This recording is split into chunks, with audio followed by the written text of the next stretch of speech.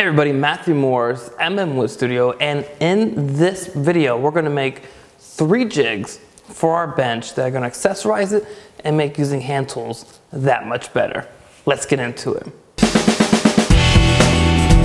The first jig we're going to build for the bench is a T-stop. So let's say you got a piece of wood, that's wide like this is 6+ inches, and you want to do some hand work on it. Well, if you take this piece, you come over and grab one of your bench dogs, you put it into your dog hole, you bring your board up, and it's just got one point to stop it. That becomes a pivot point.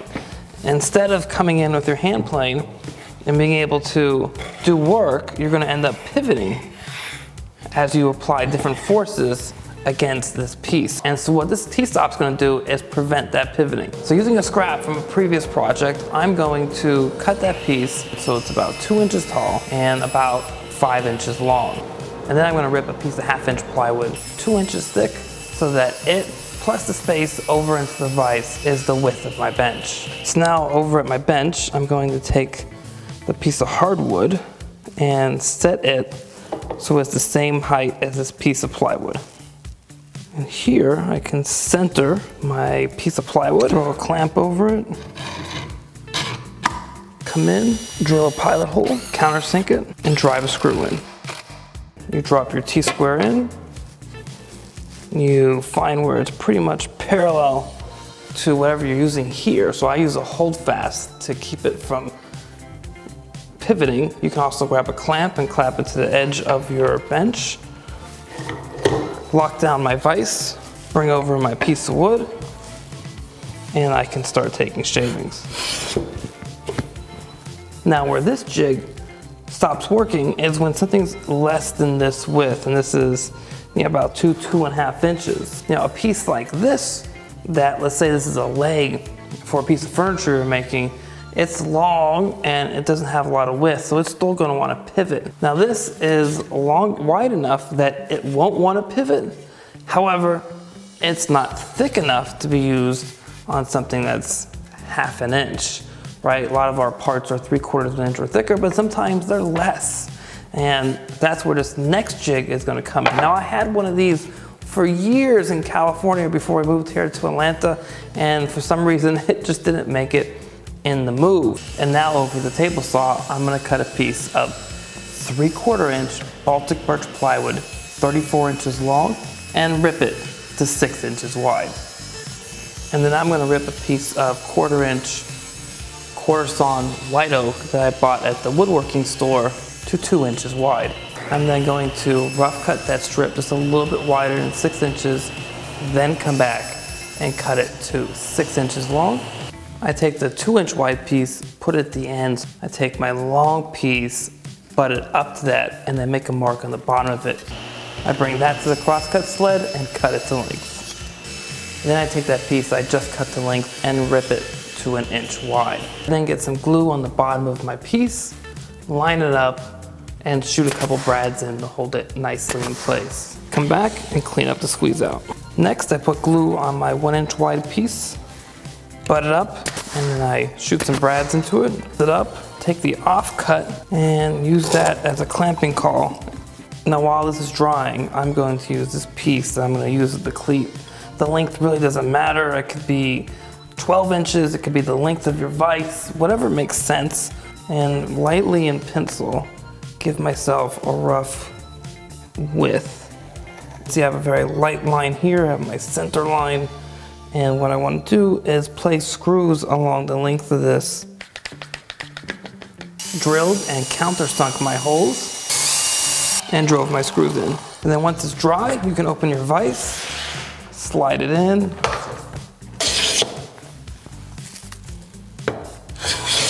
If you need to bring something in that's a little bit on the thin side, you can definitely do that. With this at 1/4 inch at the front, you can come on in and work this material. And last bench jig or accessory we're gonna make is a little bit more specialized. It's for a shooting plane. Now I'm gonna be using this kit from Lee Valley Veritas to build my shooting board. Now there's no replacement for measuring from reality, as Timothy Rousseau says. So here I've got this 24 inch long track, and I don't know if it's really 24 inches or not, but I'm gonna take my pencil here and draw a couple of lines, and then draw the edge of the track. Now I'm gonna bring over a square and continue these lines. Now over the table saw, I'm gonna make a cross cut. After I make that cut, I bring a piece of 1/2 inch Baltic birch plywood over that I have marked to the rough length, and I cut it just a little bit longer to relieve the piece I need, and then I cross cut it again to length.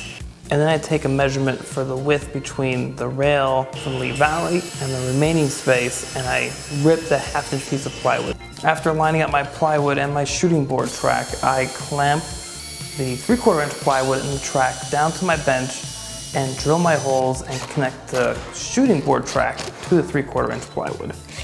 I have this really beautiful piece of quarter sawn walnut right here. And as you can tell by the grain direction, it's quarter sawn. And I want the grain to be running like this, parallel to the board, so that it'll expand and contract mostly in the vertical. Where we want to put this on the board to be able to shoot pieces that are maybe 4, 5, 6 inches wide. I don't know what's going to happen in the future. So I want enough room that this piece, this plane, is supported all the way through the cut. So that's 5 inches. And draw a very light pencil line. And I'm gonna write top. This way, when I put this back together, I know which direction this piece should be going. Now, to allow me to be able to compensate for change in wood movement, now to do this, I have a piece of brass here that I was able to purchase from Rockler inside of this hanging mirror kit. And I'm using this to be a pivot point here at the end.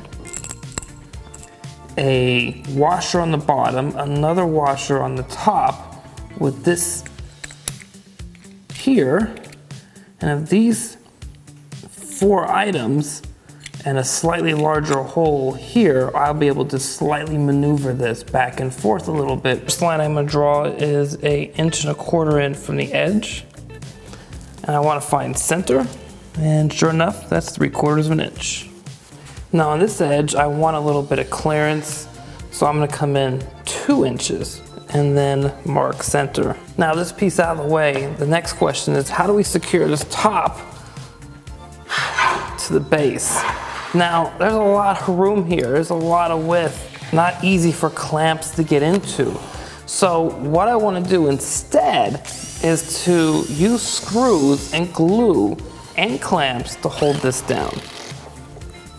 While the base dried, I came over to the drill press and I used a bit that matches the same diameter as my piece of brass. I brought the piece back with my drill bit in the piece, and just using my hammer with the piece lined up, I tapped down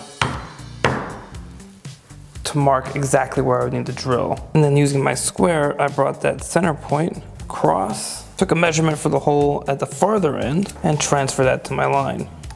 After that, I hammered in my brass pin. I'm sticking out just a little bit here, and this distance here is what I need to drill next.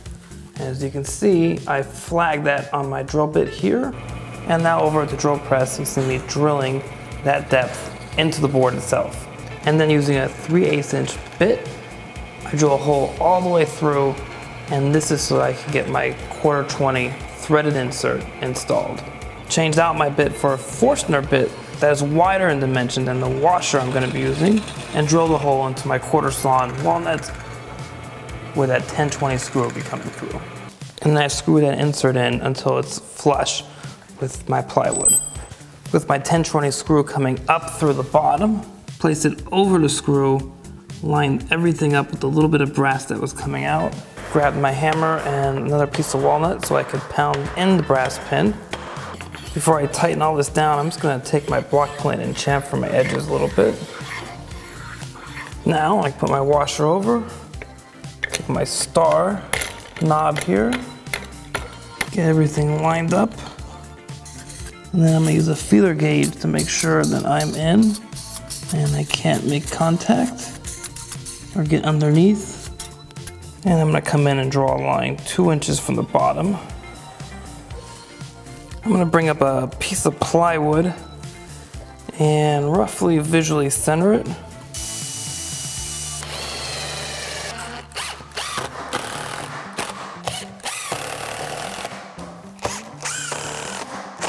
The next step in this process is to attach this formed rail. It acts kind of like a guide rail. Flipped upside down. We're gonna take one of my pieces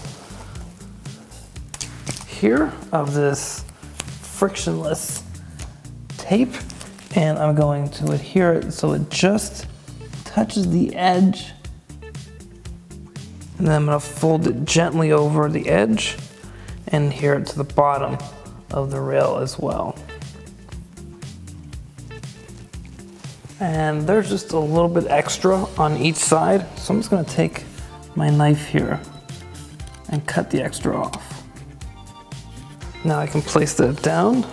I'm gonna use my knife to poke a hole into the tape over the screws, take a washer and my pan head screw and screw this in, but you don't need to tighten it all the way yet. And now I'm gonna install the set screws, but I'm not gonna push the track out yet. I'm gonna take my shooting plane and set it in the center of the shooting board. I'm gonna grab a piece of paper here, it's about 3/1000 of an inch. I'm gonna put it in between the edge of the shooting board and the edge of the inner wall. And now what I'm gonna do is adjust the guide until it's nice and flush with my plane. I'm gonna tighten it down. If I press it against this and I hold it tight, so just work to get this perfect fit. And I think we're right there. Take your plane off and apply your other two pieces of UHMW tape, one to the inside edge and one just against the guide rail. And then you can bring over a piece and you can shoot the length.